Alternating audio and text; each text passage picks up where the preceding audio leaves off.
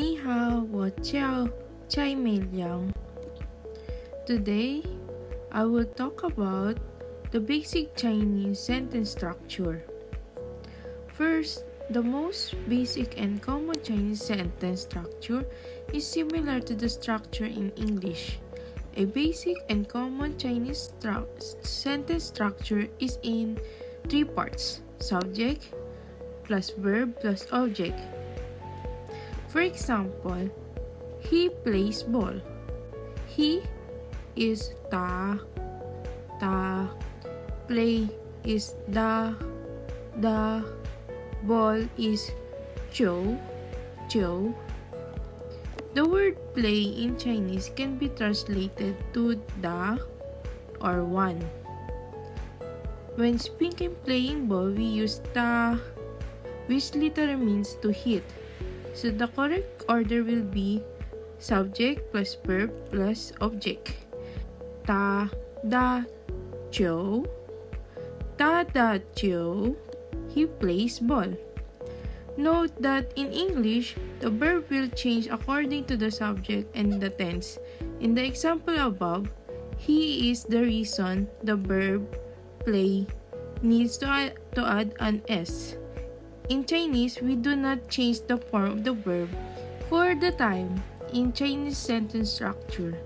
Time when will go either right before the subject or right after the subject. So sentence structure will become subject plus time when plus verb plus object, or time when plus subject plus verb or plus object. For example, he plays ball at 4 this afternoon.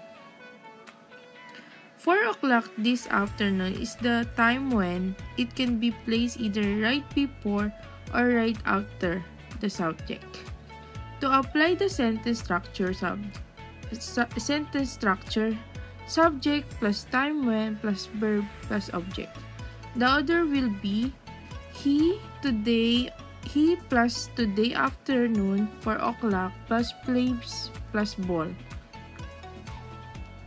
The Chinese sentence will be ta jin tian sha wu si tian ta jiu. For the location in Chinese sentence structure, location is another important piece of information when making an appointment. If you need to add location, you should place it after the subject and time. The structure will look like this: subject plus time when plus location plus verb plus object. If the location contains a smaller area in the location, it's the same idea as time. Bigger location first and then smaller. For example, he plays ball at the gym in the school at 4 this afternoon. Let's take a look at the location information here. There are two location words, gym and school. Let's arrange them in the correct order in Chinese grammar. School is a bigger location, while the gym is a smaller location which is inside the school.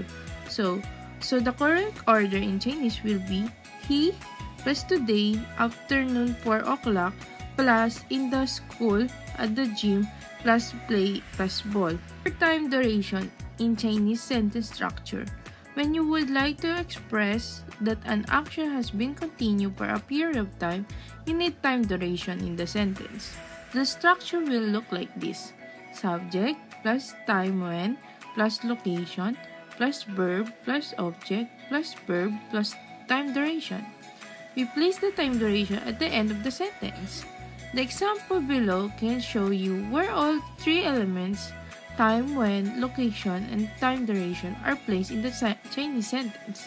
For example, he played ball for 3 hours at the gym in the school this afternoon. So the correct order in Chinese will be he plus today afternoon plus in the school at the gym plus play plus ball for 3 hours. 他今天下午在学校有运动场打球打了3个小时。In Chinese, when adding the time duration, the verb sometimes, not all the time, repeats before the time duration. So the whole sentence structure will look like this. Subject plus time when from big to small plus location from big to small plus verb plus object plus verb plus time duration.